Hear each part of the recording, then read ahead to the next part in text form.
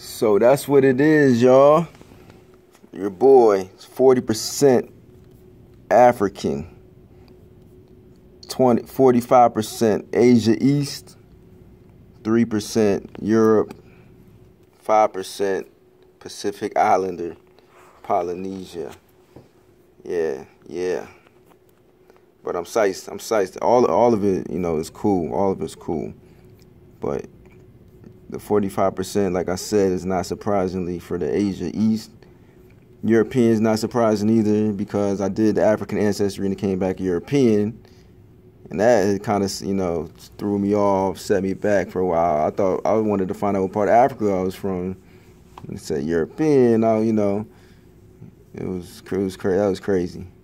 But so I finally got the part of Africa, and I'm very happy, very happy, and came back 21% Ivory Coast, Ghana, 16% Cameroon, Congo, 7% Nigeria.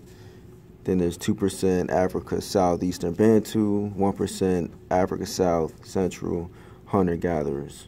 But the larger percentage is Cameroon, Congo, Ivory Coast, Ghana, and Nigeria, 7%. But wow, that's amazing, because the connection that I have with people from Ghana, Ivory Coast, Cameroon, Congo, and Nigeria too. I mean, people from all 5 of those countries. I'm good friends with them, like family. We are family. I love everything, the language, the culture, the food, the hospitality. Man, this definitely feels good. And I'm going there, my next trip. I've been traveling. I love traveling. I've been going to different spots.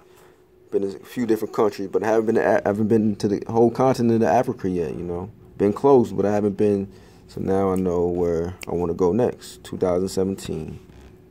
Yeah. Definitely headed there. On my way. So yeah, that's what it is, family. Appreciate y'all for tuning in, watching it.